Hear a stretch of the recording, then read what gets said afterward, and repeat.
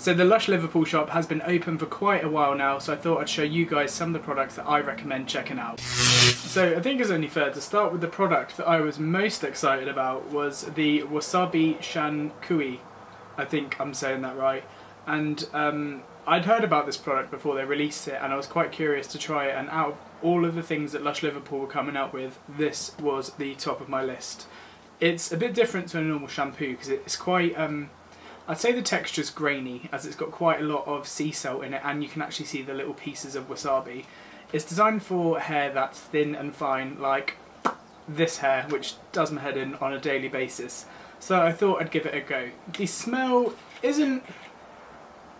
It's not the strongest smell. It's a very herbal smelling perfume. It's a very herbal smelling shampoo. So if you're trying to buy one because you think it's going to be like I Love Juicy, where it's like a really fruity experience, then this probably isn't the one for you. But if you have thin and fine hair, which could use from a bit of thickening up, then I wholeheartedly recommend this. And it's a cool green colour as well, so yeah.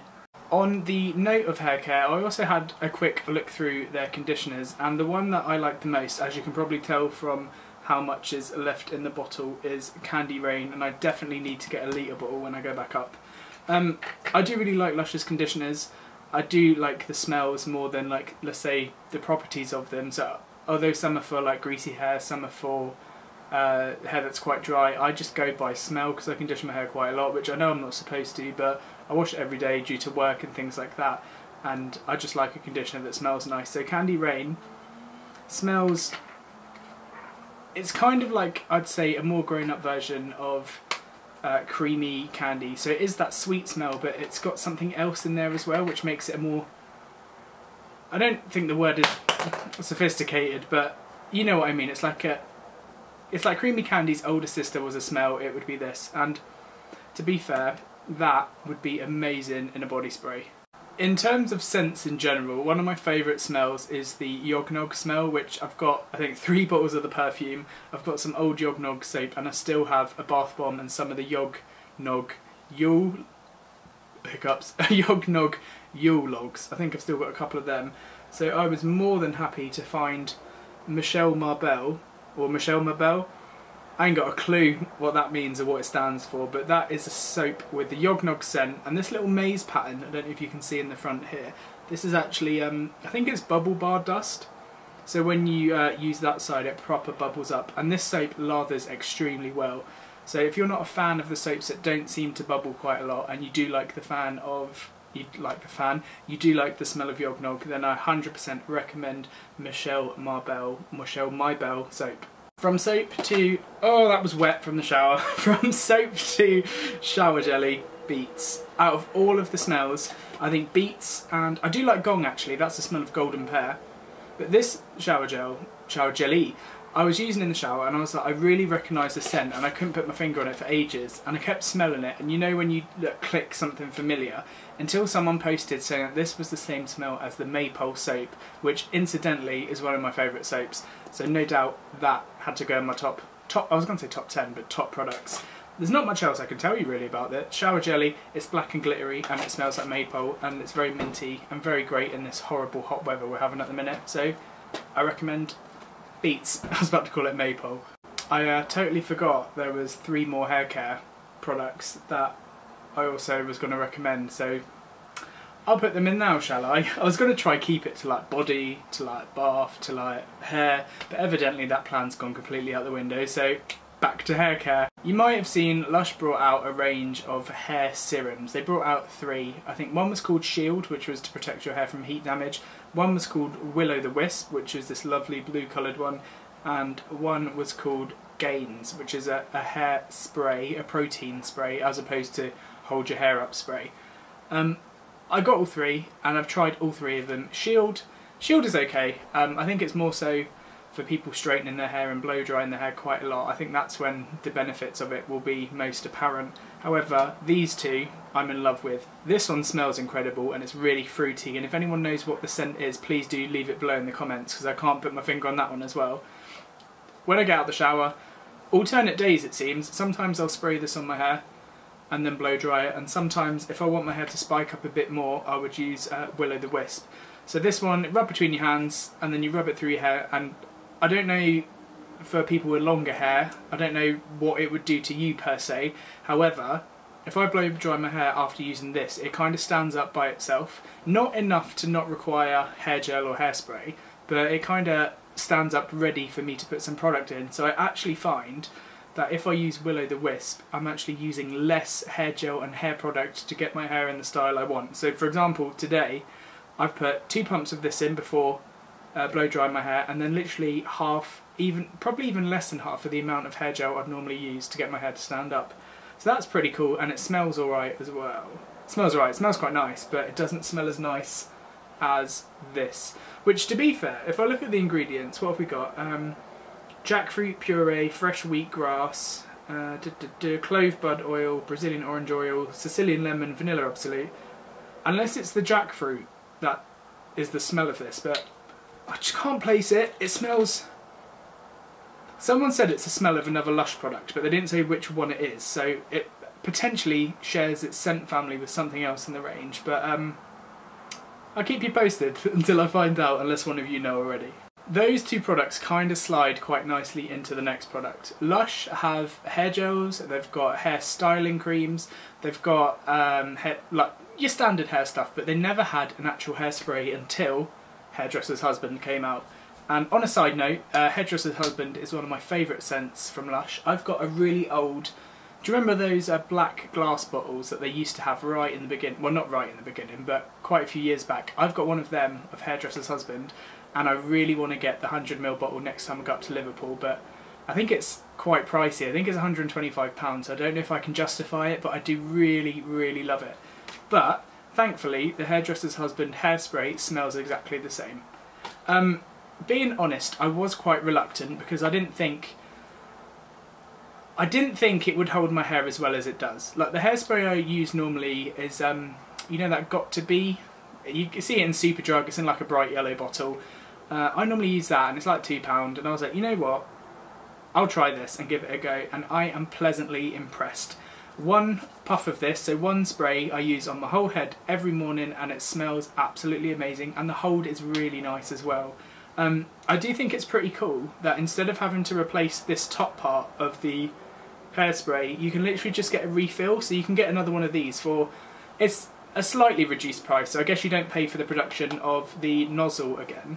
And it was pretty simple to set up. I did think I broke it at first because maybe I did twist it in a bit too tight, but yeah, I really like this and I love the smell. I don't know what's actually in it to keep your hair up. The main ingredient is DRF alcohol and polyvinyl propylidone, PVP, which I presume that is the holding ingredient. But yeah, I actually really like this, and I think when I next go up to Lush Liverpool I'll get a couple of these, and this is what I'll use instead of your conventional high street hairspray. So well done Lush, this was a product that we've needed for quite a while. So in terms of body products, the 2 that I'm really liking at the moment is, if I can say this right, Aurora Borealis, which is an in-shower scrub, which is, it just smells, oh, it just smells amazing, which obviously everything from Lush does, but it's just such a unique and different smell, and I don't think I've smelt it before in terms of previous fragrances Lush have brought out, but it smells quite herbal and violet-y, and obviously it's cool coloured and currently all over my floor, but I like that one. And the other one that I would have to completely recommend you pick up is, it's in here in a little wrap, so I don't want to get it out because I probably will get it all over the floor, but it's called Mud, and it's a body mask, and it shares the scent of Cupcake face mask, and it is really nice and nourishing. I've used 2 of these, so this is my 3rd one, and all you do is get it wet, rub it all over yourself, and of course my camera chose that moment to die. So I think what I said was get it wet and rub it all over yourself, which is where I left it on. And basically, it's like a really deep cleansing mask that you put all over your body. And I kind of put it on, kind of step to the side in the shower, wash my hair and everything, and then get back in, so it gives it time to absorb. And it's just lovely. It does make a mess because it's made out of mud.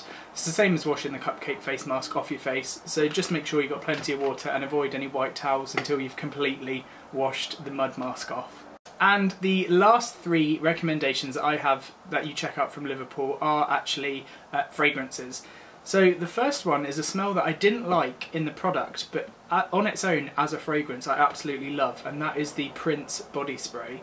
So I didn't even realise at first that this was the smell of the Prince shaving cream, which I didn't like when I worked at Lush and I didn't like the smell. However, pop it in a body spray and I think it's amazing. So I don't know if it's in a different format why I like it more, but I do really like the smell of this. It's quite cool and refreshing, especially in the summer, so I take this with me to work actually. And so if it's really busy on the ambulance, oh yeah, side note, I decided I didn't want to be a nurse anymore and I wanted to be a paramedic, so I'll explain that in another video. But in the ambulance, if I get a bit hot and sweaty in between jobs, then I do spray a bit of this underneath my ambulance shirt. Oh yeah, forgot that I've been gone a while and that hasn't been mentioned, but yeah, all will be revealed shortly. But I like Prince. The other two are actual perfumes, well, obviously perfumes, but as opposed to a body spray, and they are on top of my mirror up there, so I'm just going to go grab them. Oh, on a side note, Fantabulosa isn't one of my absolute favourites, however the colour is beautiful. It's like a little light blue and it looks amazing, especially up against the light. And let's return back down to earth. Hi. Hi. Oh. Yeah, we'll go for that. So, the two fragrances that I recommend you either get, like, spray them on yourself in the store, because obviously Lush fragrances react differently to different people's skin and smell slightly different on everyone, are Junk and Blackcurrent Angel. So, Junk, the easiest way that I can compare this is to, you know those cherry throat sweets that you get when you're sick, cherry lockets? That's the sort of smell. There's a menthol smell and a cherry smell, and I love it. It just smells, it's such like a warming smell, and I would like this in a body lotion or a body spray, but the Junk perfume is one definitely to check out. I think, if I remember right, this bottle was £69 for the 100ml, which is the big size perfume. But if you're a fan of cherry smells, and if you love like cherry lockets, then you'll love this. And lastly, Blackcurrent Angel. Blackcurrant Angel was released, I think, at one of the showcases, and although I managed to smell it, I don't think they were selling it, or it must have sold out, but either way, I didn't get a bottle of it at the showcase. But I thought I'd give it another go and smell it, and I fell in love with it. I really like the whole Comforter scent family, and although this doesn't share the scent with the Comforter, you can definitely smell the blackcurrant in it, and I think that is the smell that drives me towards it. It's got a blackcurrant-y initial.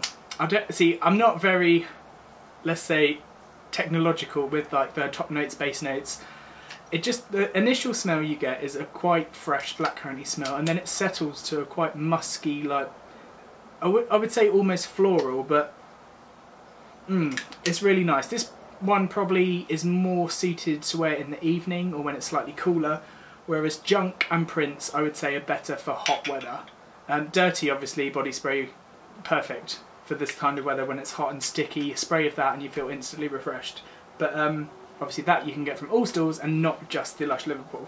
So I think they're the things I like the most. I'm interested to see what they come out with next, and I'm quite looking forward to the Christmas range, which, when does that come out? I think September-y time, so hopefully there'll be some decent products in that, which obviously Lush Christmas is amazing every year, but there are some ones that I'm hoping that they do actually make, and it'd be nice if they came up with some perfumes. That'd be cool, like exclusive Christmas perfumes. But again, who am I? Who am I to say? I no longer work for Lush, so it's all just hoping and keeping my fingers crossed. But yeah, they're the products that I recommend checking out from Lush Liverpool. I do want to go up again shortly, sometime in the near future, because there are a couple more bits I want to try. I want to just have another smell of Hairdresser's Husband, because I'm using my little black glass one really, really sparingly.